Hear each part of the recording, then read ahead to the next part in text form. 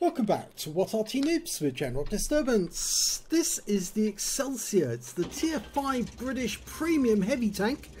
It's located on the south spawn of Mountain Pass, and this one is under the command of ProvoBob.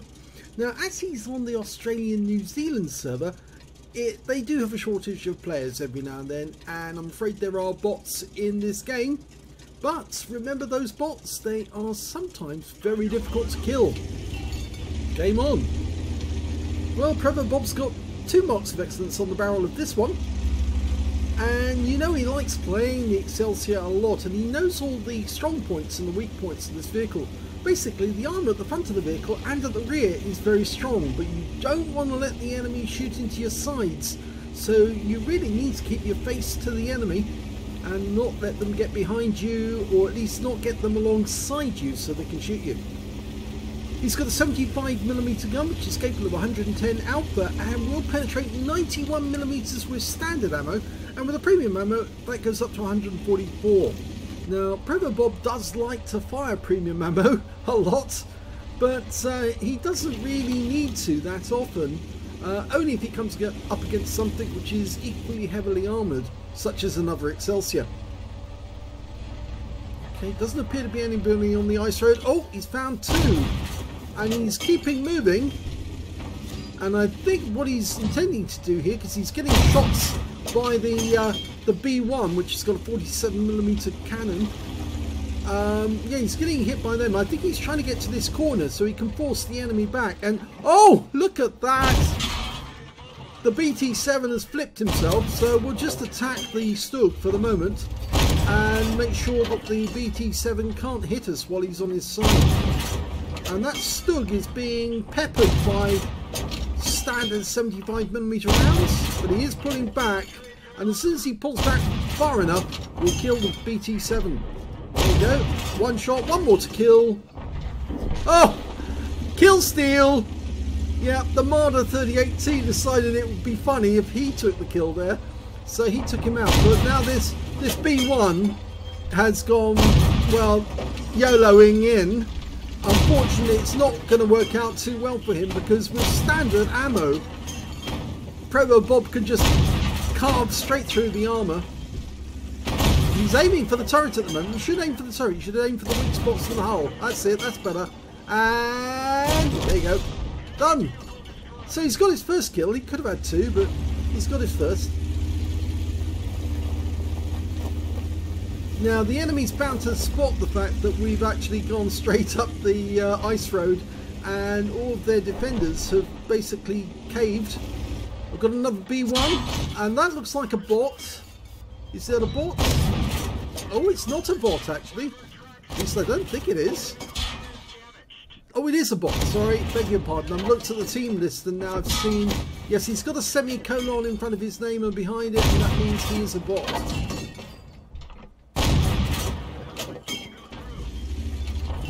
Okay. Well, some of those shots actually have penetrated. The B1 fired HE rounds, but the Type T34 is firing APCR, so that's why he's getting through the armour. But the Type T34 is pulled back behind the B1 for the moment.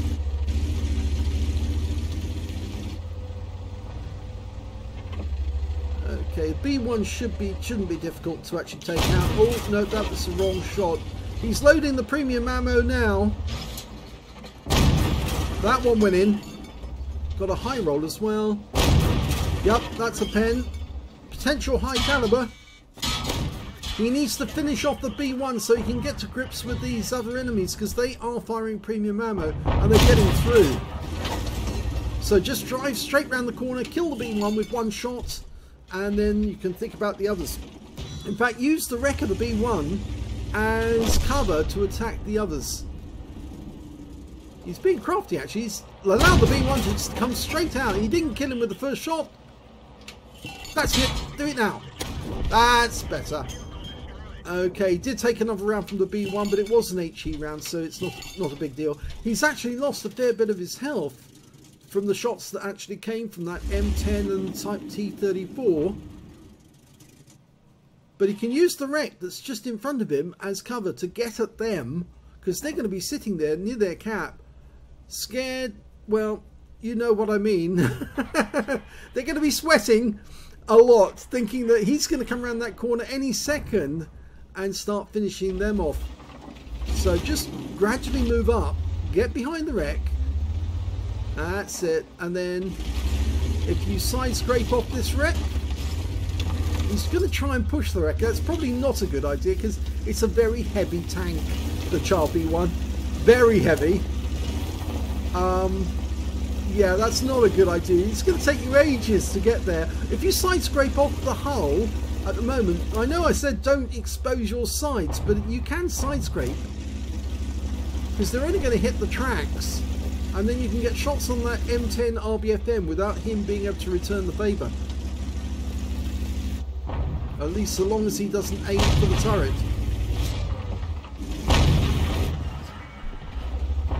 He's trying to get around the other side, which is, well, I suppose he could do it if he can get an accurate shot in the M10. He does! Now that thing's got practically no armour, and he's got the kill. Now he can move up. The Type T-34 is the last enemy alive. There's a reduced numbers game. There's only 14 either side on this game, so go for the kill on this one. Just keep moving, because otherwise your teammates will get there first, and they did. And that's the end of the game.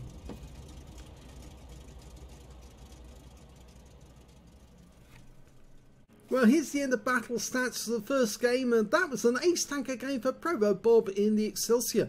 He managed to get a shell proof for blocking more damage to the hit points of his own vehicle, a duelist for taking down 2 tanks who damaged him, and a fire for effect for doing more damage to the hit points of his own vehicle.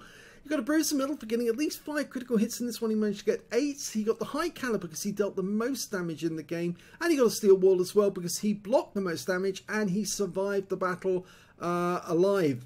7,515 was the win rate from that game. Let's have a look at the team score. Well, you can see it was a much reduced numbers. There was only 7 players on either side in that one, real players. 2,006 hit points of damage went to ProvoBob. The next high scorer was the Type T-34 in the enemy team, 1,303. And then it was the M10 RBFM on our team with 1,200. Oh no, sorry, beg your pardon. It was the T-67 on the enemy team. He beat the M10. He got 1,272 hit points of damage.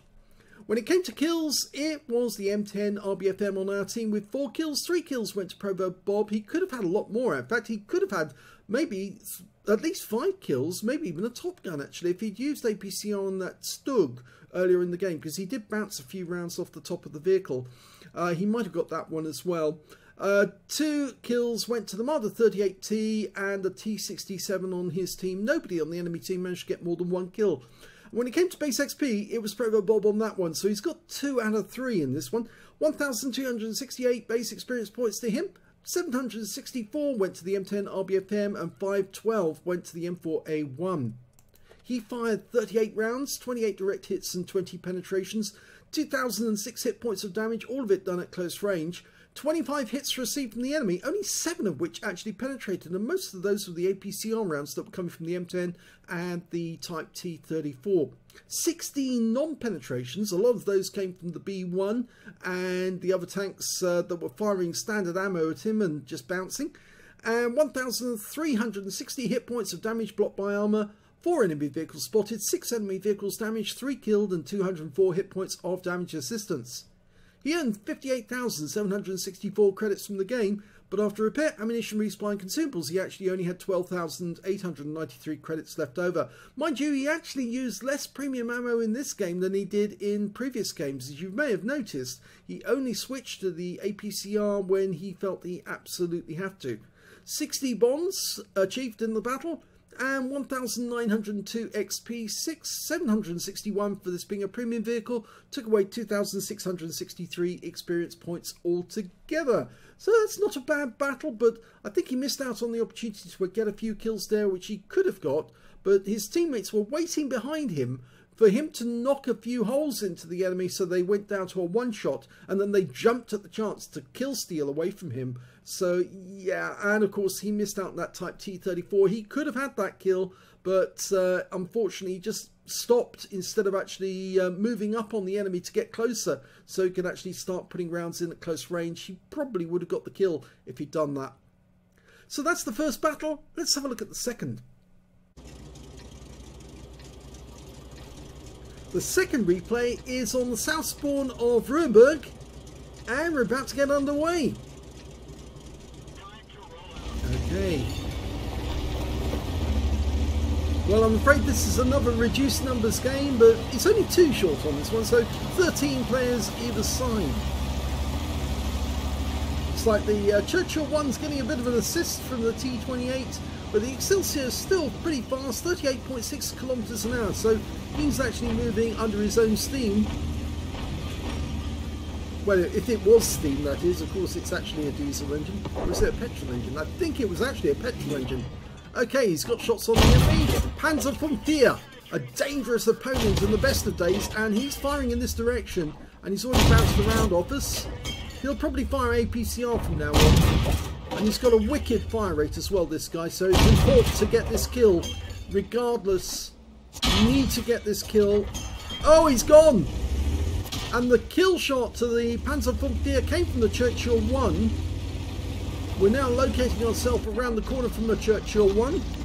He's probably going to stay on that corner for the moment, because if he tries to move up, he might get shot at. In the meantime, we do actually have some targets up near the village which we can aim at. And I think that's what he's going to do now. Okay, he's firing the APCR. You don't need the APCR, Bob. Fire standard ammo. It'll save you a load of money. He gets his second kill. Did he get the kill? No, well, it's his first kill actually. But he's backing up a bit. You see, they're having difficulty trying to penetrate him at this range, and of course, because it's the frontal armour. The armour at the front is 114.3 millimeters, and the second kill goes to our T28. Okay, Churchill's decided to push forward, which is a bit foolish. Yeah, he pulled back when he realised that he was actually going to get hit by more than one tank at the same time. Now, as you remember, the frontal armour is the stronger one, so he's now going to go straight through that Type 95, but he pulled back. Potentially he's got a steel wall now because he's blocked enough damage. Go on, take this guy out. Remember, there are bots. That's it, keep hitting. I think the Churchill's hitting our tracks, that's why. Type 95 did get around in, and he was firing AP, and he's now out the game, so that's the second kill for ProvoBob. Ooh, enemy tank directly ahead. M881 takes a round. High roll. Go for him again. Yep. Second one's a high roll. Go for it. Oh, he tracked him. Oh, he missed out on the kill again. So there's 2 kills that he's missed out on. But here comes the Churchill. Are you going to go around the corner? He's trying to side scrape and get into a position to do it. Probably not a good idea, because our Churchill one's just going to drive up to him. He's got 3 marks on that Churchill barrel. Go for the turret. Go for the turret. It's the one thing he can't side scrape. Okay, he's down. Still only 2 kills, but they're 2 up on the enemy. And remember, reduced numbers game. So there's only 13 tanks, and well, that's certainly going to put the enemy at a disadvantage, even though they've got 4 tanks in our side of the battlefield. We've got the town. And I think that ProvoBob's now going to go ham on the enemy. He's still firing the premium ammo. He just tracked that M8A1, put a round through him. Go for the kill shot. Yeah, well, there's one, but he needs another one. Oh, another kill stolen away from him. He could have 5 kills by now, actually, if he'd taken the kills that on tanks that he shot at.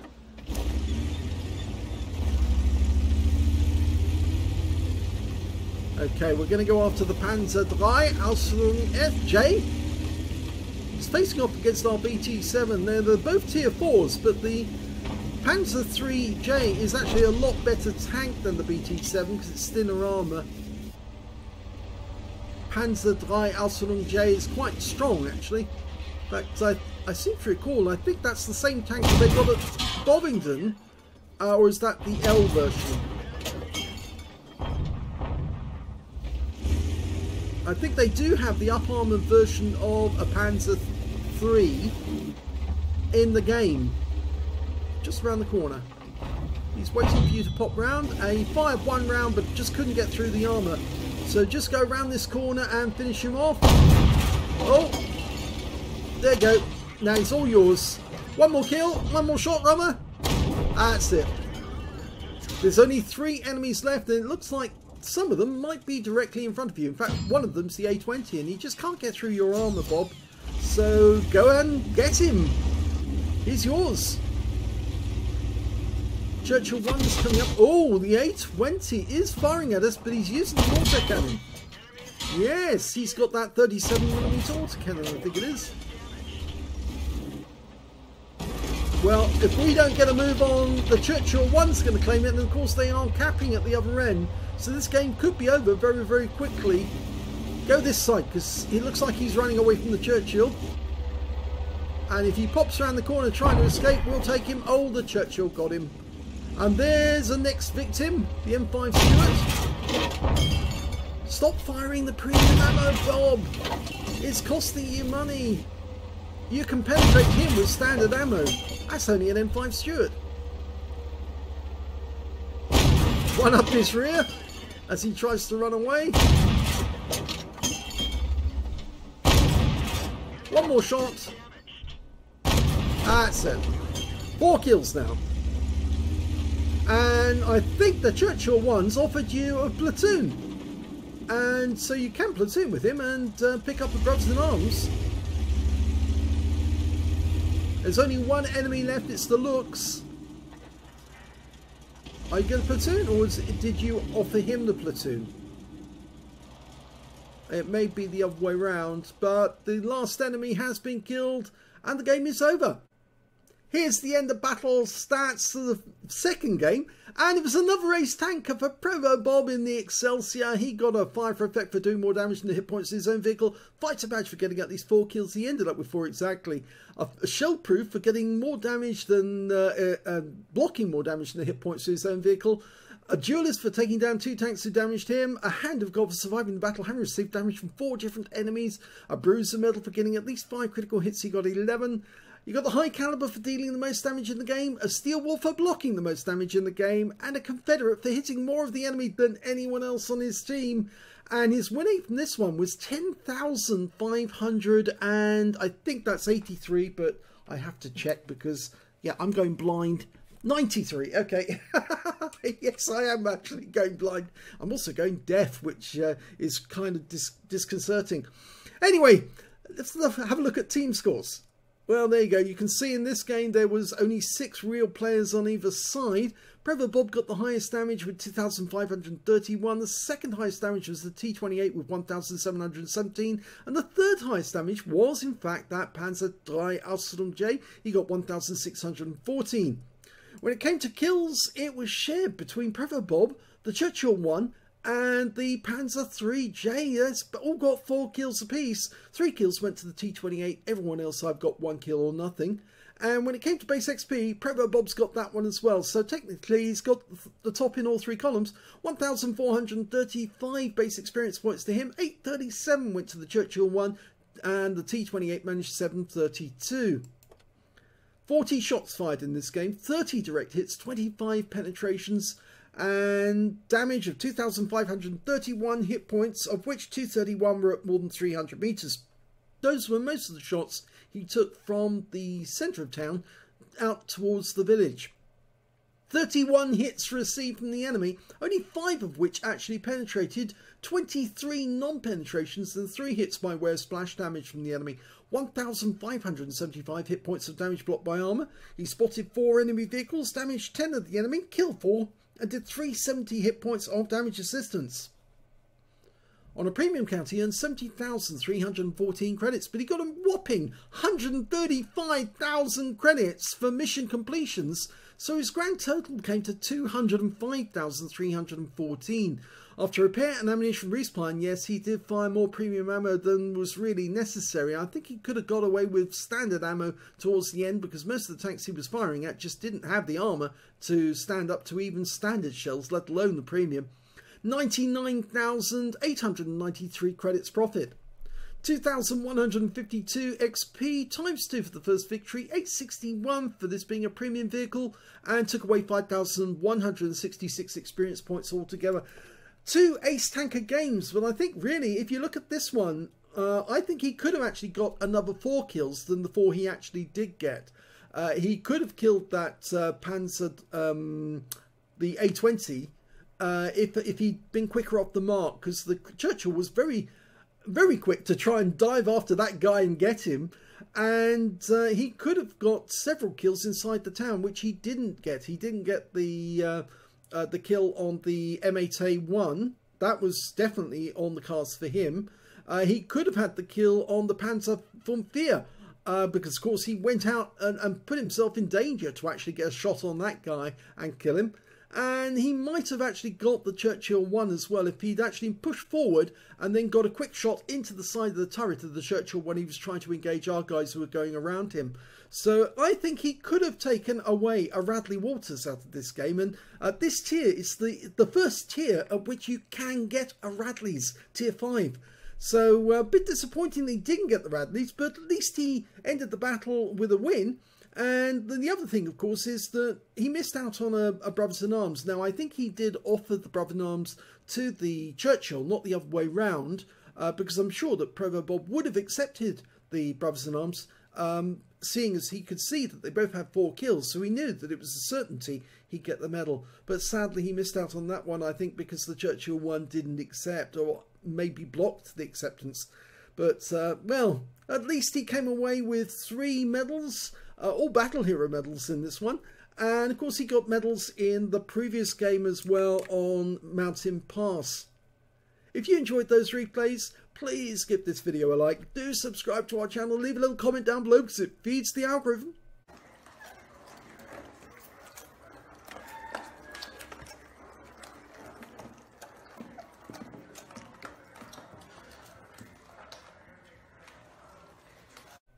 And of course, do remember that we not only feature tanks, we do feature Arty, and there'll be more Arty replays on the way shortly. And do let other people know that we've got a sister channel called The General, where you can watch fantastic replays with lots of medals and some really impossible games, you might think, but there's no commentary to distract you at all. It's just a straightforward battle, which will probably last, what, between 12 to 15 minutes, and yeah, might amuse you. Thanks for watching.